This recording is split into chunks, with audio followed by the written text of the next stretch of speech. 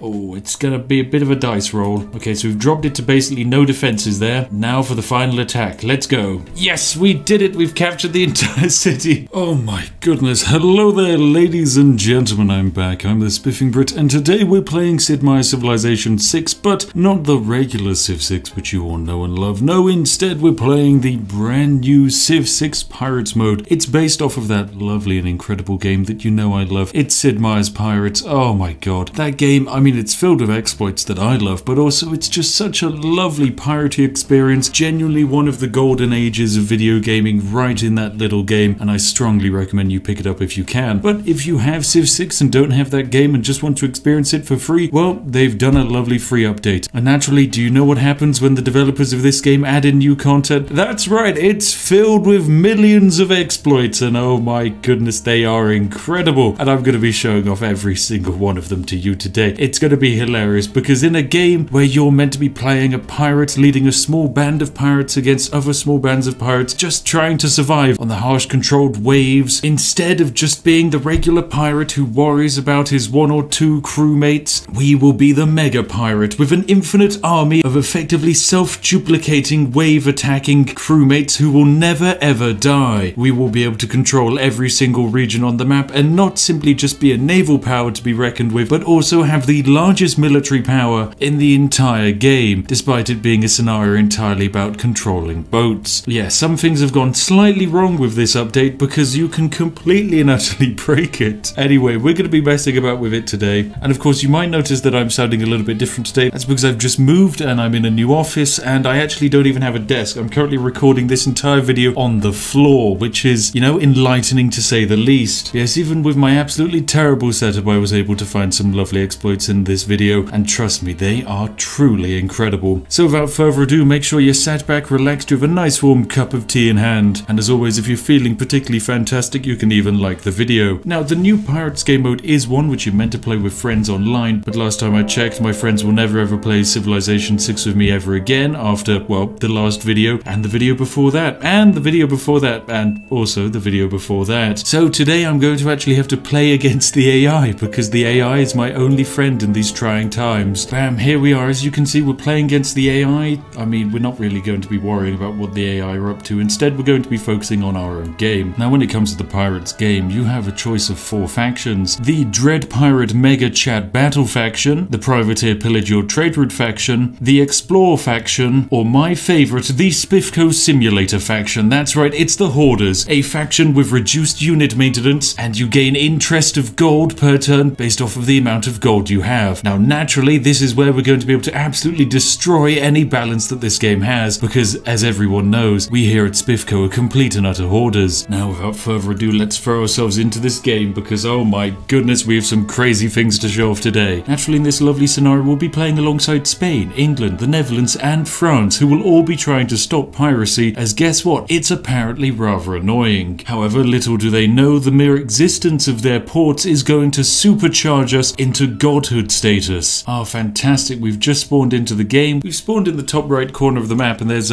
really not much here. We've only discovered one port, and it's really far away. Although we have apparently discovered Blackbeard's treasure map around here, although honestly, normally in the start of this game, you would be chasing treasure. Us, however, no. Treasure is actually completely and utterly redundant. We don't want anything to do with it. Right, there we go. First move. All we need to do is find ourselves a city. Then once we have a city found, that's when things are going to get very fun. Oh, fantastic. I can see our first AI city. It appears to be an English port. Perfect. And they've even sailed a sloop out to meet us. Lovely. Now, before we actually try and take on any of the English factions or this AI-controlled buccaneer, we're just going to actually get close to the port itself. Now, we don't want to be so close that we actually get aggro from the port, but just close enough that I can pull off something pretty cheeky next turn. Now, in this game, your lovely pirate ships have crew, a melee strength, a range strength, movement strength, and attack range. All of that lovely stuff. But why on earth do we have crew? Well, the crew is a very powerful thing, because you use the crew to land parties to bury treasure or find treasure, and you can also use it to deploy land units and capture brand new ships. In order to capture this English sloop, you need to get it down to the point where it's weak, and then expend a crew member on the sloop. Now, we only have one crew member available, so naturally we're not going to be doing much capturing. However, if you want to gain more crew, the game has it rather well balanced. You visit, say, Port Royal here, and visit the tavern. Now, you can only visit the tavern once, so you can only gain one crew for this brigantine. So we'd have to sail to Port Royal, and then there's French port over here, and then we'd have 3 crew so we can capture 2 ships. Lovely. And also when you're in a tavern you can get a treasure map and even a relic. And these relics are very powerful because they can completely break the game. Because at the moment we're spending 7 gold per turn just maintaining our 1 ship. However, there are relics which make it so that your ships are much more affordable. Now in our case we're going to go to Port Royal and visit the tavern. However, we're not going to be constrained by the game balancing mechanics of only visiting a tavern once, and instead go on the greatest pub crawl of history. You see, we're going to visit this tavern which only is ever going to let us in once, as many times as we like, by simply not enabling quick movement. As soon as we press this button to move our ship into the port, we'll have an option here to visit the tavern, and every time we press the visit tavern button, the game will class it as us visiting the tavern. So we'll roll the chance of getting a relic, the chance of discovering a treasure map, as well as also the guaranteed thing of gaining a crew. So let's see how many crews we can get. It's all based on how fast I can click a button. Luckily I brought my auto clicker. So we're just going to spam visit the tavern here. Now the game's audio does get a little bit funky because we've just gained 64 crew. Immediately this has revealed most of the world to us, most of the major ports. So if you're playing the Swashbuckler faction, this can pretty much instantaneously reveal the entire map to you, which is pretty good because that means you can basically win the game almost instantly. But most importantly, we now have 64 crew in our ship. Now that is lovely, but even more exciting because we visited the tavern so many times, we've discovered all of these relics. Aren't these just lovely? Now some of these relics are lovely and balanced. Others are, well, pretty much absolutely terrifying because we have the Bonnie Brace pistols. This is simply a lovely relic which gives all of your units +1 attack. It's not actually fair. We're then going to add increased range and strength to our lovely ships, and then we're also going to reduce the unit maintenance by 3, which actually stacks with our existing faction bonus of -3 to actually, for some reason, to reduce the maintenance of our lovely brigantine here, which is normally sat at around 11 gold per turn. Actually, maybe it's even more than that, and just bringing it down to 4. This is actually pretty exciting as well because any captured ships from this point on no longer will actually cost us any maintenance, which means from this point on our gold is only going to go up based off of interest. And seeing as we have so much crew to spare, we might as well just land a shore party for fun. What can these guys do? Well, they can basically charge into the walls of Port Royal and just try and steal gold. What's also not particularly balanced is you can actually land them and then re-embark them immediately, meaning they don't take any damage, which is, you know, nice and fair. Anyway, here come the French. No one likes those, but more excitingly, there's a massive buccaneer galleon over there. If we can capture ourselves one of those, we're going to be able to pull off the next and most overpowered exploit in this game. Anyway, we can attack twice this turn, which means we're going to attack this French sloop twice, sail right next to it, and then capture it so that it's our own. There we go. That's our own ship now. And interestingly, maintenance for units has not actually gone up. Isn't that strange? I mean, it will immediately get sunk by the lovely gun batteries of Port Royal, but you know, there's not exactly much we can do to stop that. Anyway, there we go. We managed to steal Port Royal and naturally gain some gold from it. Lovely 500 gold from breaking down the walls of Port Royal. And because of that, we're now going to be making 20 gold per turn based off of just interest, and things are looking good. I mean, Port Royal is basically just going to sink every ship we get, but you know, that's fine. It's completely acceptable. I did just basically charge that last ship to die because we didn't really need it. And what I'm going to do is to try and chase down that lovely legendary pirate galleon, because if we can steal it, that's going to be a massive boost for us. Now, there's a very interesting feature in this game, which is because every time we visited a tavern, we gained a treasure map. We've gained 62 treasure maps, which are scattered all over the world here. And naturally, this has kind of spawned more treasure maps than logically there ever could be, which means that by literally just sailing around the ocean, we will run into so much treasure. We've actually spawned in more treasure than this map can feasibly handle, meaning it is exceedingly easy to get rich. Oh, and also only we can see this. Other players are not going to be able to see just how broken and messy we've made the map. Anyway, next turn we're going to try and steal this enemy galleon because it looks absolutely beautiful. Alright, this is mine. Steal, steal, steal. We're going to chain shot it to lock it in place, give it a shoot, and then captured. Wabam! Now, because this ship is a bit larger, we do actually have to pay maintenance on it, meaning we're now spending a devastating 13 gold per turn on units. However, most of the AI here is just going to go bankrupt instantaneously as they don't have enough money to pay for their units, and equally they don't have any of our stupidly overpowered relics. And naturally, because we have the relic which allows us to attack twice in a turn, we're now able to just simply rock up to a boat and take it in a single turn, which is quite nice and powerful. Very perfectly balanced, of course. I'm sure the developers developers really thought about that when they added that into the game. I mean, there's no way they'd allow one unit to attack 3 times in a turn, right? That just couldn't happen. I mean, we can rock up to this ship, attack it once, attack it a second time, capture, and that's ours. Lovely stuff. And then next turn we have ourselves a brand new ship to just run around the map with. And also, because our galleon's now full strength, what I'll do is I'll sail this galleon over to the French port, where once again this galleon is going to absolutely raid the French port for all of the many crew members that it could have. So let us sail our lovely galleon over to Petit Goave, where once again I'm going to start spam clicking away on the visit tavern button so that we can fill up this galleon with crew. Ah, lovely, there we go. We now have 57 crews on this galleon, and now there are 104 buried treasures somewhere on this map. Although because there's not really enough landmass, they actually just yeet the treasures into the ocean after a while. So whilst we have a lovely bit of buried treasure there, we also have floating treasure, if you can believe it. Now, I mean, there is just a massive line of buried treasure here. There's a buried treasure pile here, here, and here, just because we've been to so many taverns, each of which will yield 200 gold. An absolutely lovely infinite amount of wealth to have. Oh, now my brigantine can get a promotion, meaning that it's now gained plus 10 combat strength versus naval units, which is a lovely bonus to have. But you'll notice there's an option down there just past the brigantine, which is the pirate code, which grants this boat plus 1 additional attack per turn. Now this is rather interesting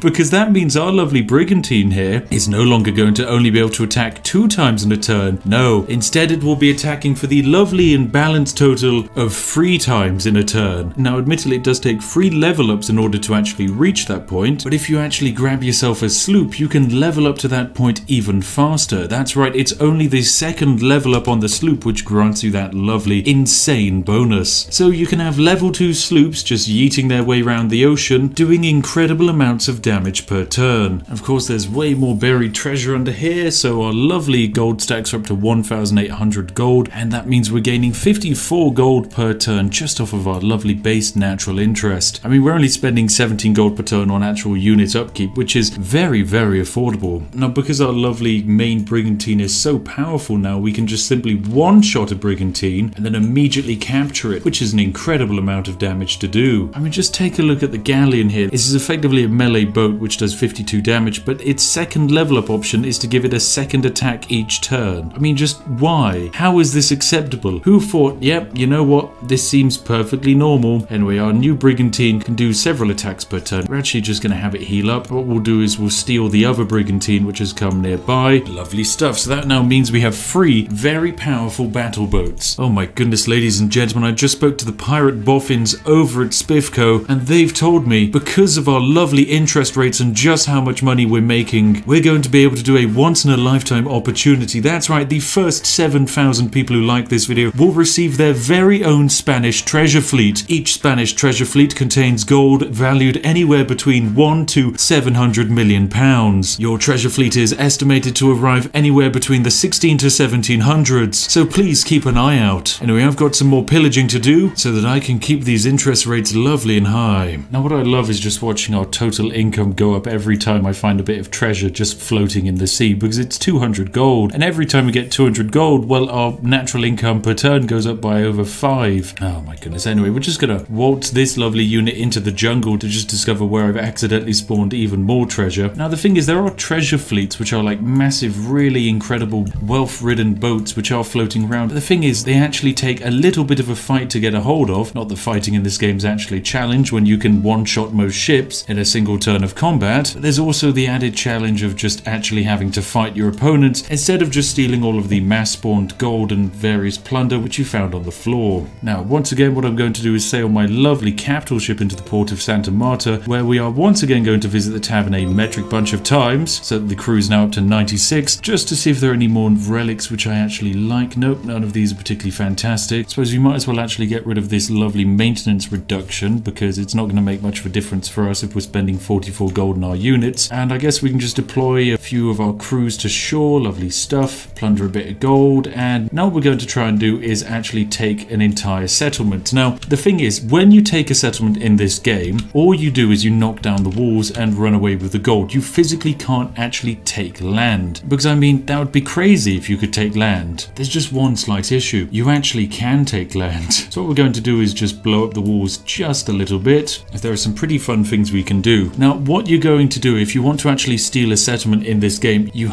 can't let the walls be diminished, because if the walls are diminished, then effectively you can't get anything from the city. No, what we want to do is instead destroy the health. Beans, we didn't manage it, sadly, and the walls have just been reinstated, which, I mean, I guess is fine because we're going to be able to grow some experience on it, but still. I'm fantastic because I've just killed an infamous pirate, although they weren't very infamous because they died in a single turn of combat against our brigantine. This brigantine can now gain the pirate code, which is +1 attack per turn, which is, I don't know how this was passed in the game. I don't actually know how it was allowed because it just doesn't make sense. It's just completely and utterly unfair. 3 attacks in a single turn is just too much damage. I mean, how? Actually, how has this been allowed? Now, you see, there's a single sloop here, and not only are we very likely to accidentally one-shot it, but I mean, it's just dead. No matter what we do, it's just going to instantly die. I mean, I suppose we can capture it, but what's the real point? And once again, the AI has sailed another rival sloop out into the sea, which is just going to get immediately shot. I still have another attack waiting, and I can just immediately still leave. I just don't understand this game. Please. Why? How? How was this okay? Who said, you know what, this is fine? Anyway, we're going to just sail into the tavern again, gain some infinite crew on this brigantine once more, just so that we're up to really terrifying quantities of treasure map. There we go, 166 treasure maps around the world now, with every single relic this game actually allows. Oh no, this is exciting. A Netherlands treasure ship, meant to be one of the most powerful ships in the game. Well, we're just going to sail our one ship over, one-shot it, then immediately set about doing whatever we like. I guess we can blow up these walls twice. Bam, there we go, that's those walls broken. Then I suppose we can just sink this sloop over here as well. I mean, our money at this point is just unstoppable. We have 6,000 gold in the reserve. Our crew morale is insane because of just how much gold we have. I mean, why would you rebel when there's this much gold flowing in your lovely boat? Oh look, it's another treasure ship. Right, wabam, and wabam, there we go. That's a one-shot treasure ship.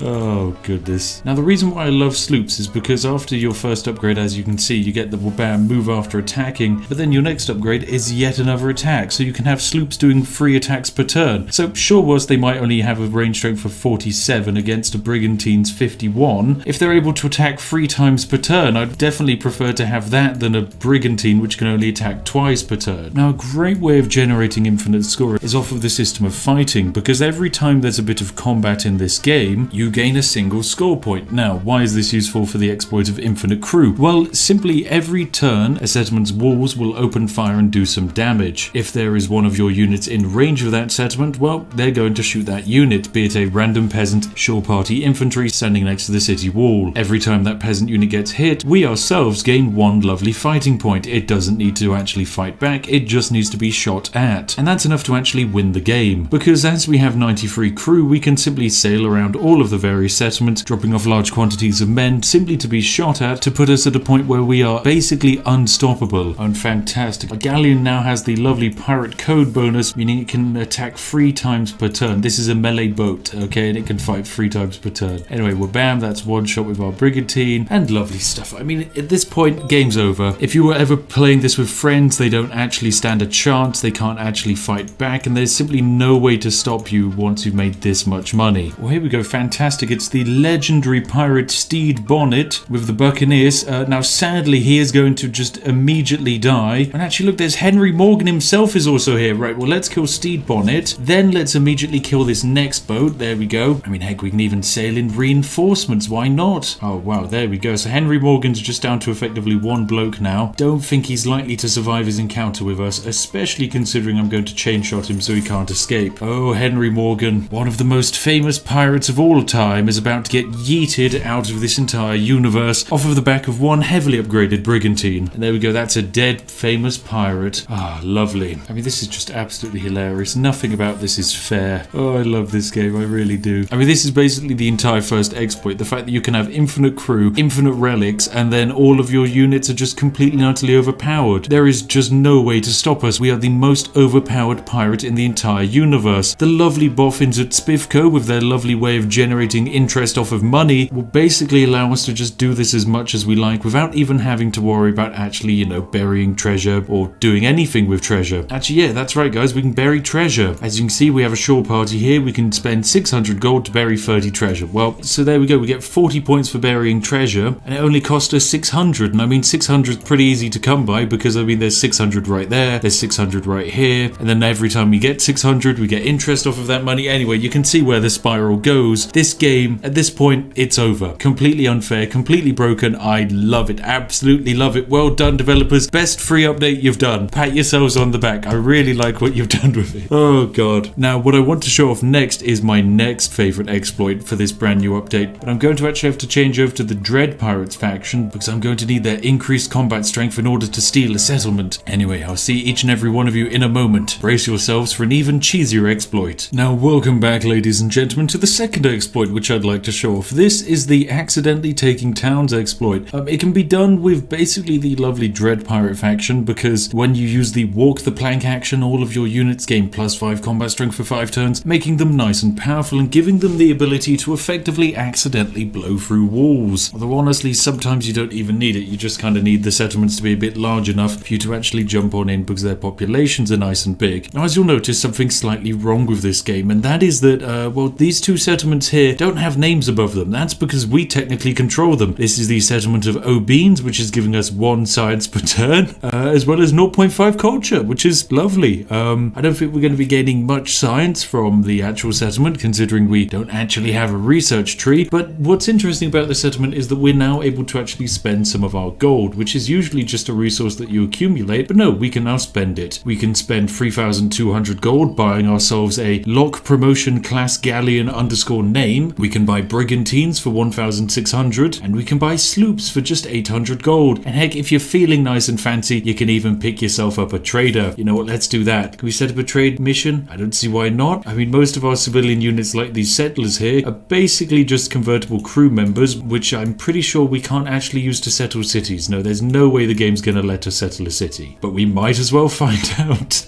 Oh God, please game, you can't let me. Anyway, I'm going to try and take the next settlement to just show off how broken it is. Although in these settlements, we do actually physically control them, meaning we can actually build ourselves an encampment, which is what I'm doing now. You can build granaries, ancient walls, if you like, or you can even spend 20,000 turns building a shore party. I'm not sure why you do that, considering you can make 3 per turn by just visiting a tavern at least. Anyway, let's end our turns, but I hope you love our brand new cities, because aren't they just absolutely beautiful? I mean, they have kind of broken the AI a bit, because the AI doesn't actually know how to react. Now, the AI is recommending I build a settler in my brand new city of I Think It's Broken, and this is actually a pretty decent city because it's making 5.7 production per turn, meaning we could build an aqueduct in just 5. Well, I think I'm going to actually continue with the harbour district. I just need to kind of kill the boat sat on the harbour. I suppose I can just bypass this process by buying myself a sloop. There we go. Oh, can I set up a trade route? I can set up a trade route. Okay, my trader's going to go back and forth between I Think It's Broken and the town of Obeans. Lovely. That's going to really increase the construction in our up-and-coming empire. What's great is we also make gold off of our cities. We're making 3.6 gold from cities. It's not much, but it's honest work. Wait, what's that? A Spanish settler's just spawned next to our city. What? A Spanish settler?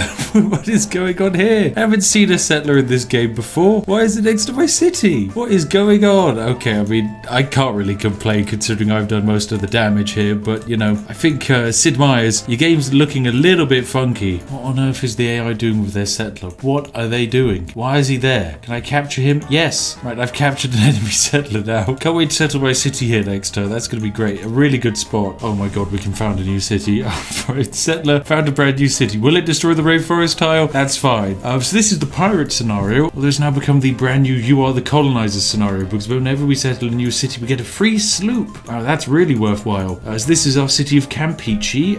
It's no longer going to be Campeche. What are we going to build? Let's build ourselves a harbour. Yeah, that sounds good. +2 gold in the empire. That's lovely. We can just fortify ourselves up a bit. Now, if you want to actually capture cities yourself, it's actually surprisingly easy to do and much easier to pull off if you're using the crew exploit, because with your additional crew, which I've loaded up into this lovely boat here, you're able to surround a city, and when a city is fully surrounded so that it has no available tiles nearby, it goes under siege, and when under siege it can't really heal, but also you do more damage to the town centre, the actual source of the health, meaning when we attack with this boat here, we do 17 damage to the outer defensives and 22 damage to the health of the city. Now what we want to do is get the garrison health beneath the fortification health, because as soon as that happens, the entire city is ours. So we do 20 damage there, 30 health, 23 damage to the defenses, 40 health there. Now this is the challenge. What we need to do is kill the town without dropping the defenses, and that is going to be a really big challenge here, but I think we can do it. Oh, it's gonna be a bit of a dice roll. Okay, so we've dropped it to basically no defenses there. Now for the final attack. Let's go. Yes, we did it. We've captured the entire city. city. So now we get the option, do we want to keep Petit Grove or do we want to raise it? Naturally, we're going to hit keep city. It's going to increase our warmongering penalty, but I mean, we're pirates. Pirates stealing cities from colonial powers is generally going to cause a warmongering issue. So yes, if you want to capture any settlement in the game, simply go to your local port, visit 1,000,000 taverns, then use those crew to surround that very same port, and then simply siege it down. And then once you have a control of a city of your own, you'll not only be gaining gold per turn, but you'll also be able to spend your gold to gain effectively a never-ending supply of boats. Oh, and you can also settle your own cities now if you really want to. I mean, we might as well settle a city over there. That would be beautiful. Look at it. It's a lovely island spot. Yes, let's buy ourselves a lovely settler, and then in 6 turns time we can plonk it down over there. I'm afraid this game will be over way before then, but the perks of having your own cities don't just end there. Because you now actually control territorial water, your units will naturally heal each turn in that water, which means we can buy this tile here, and suddenly this sloop will now heal next turn without us having to press the careening button. Oh, and also when you capture a city, you can also revisit the tavern as many times as you like. So what we can do is move the brigantine out and then move the brigantine straight back in and add some additional crew to the ship. There we go, up to 87 crew for that one little party boat. Oh my god, what have we done? What have we actually done?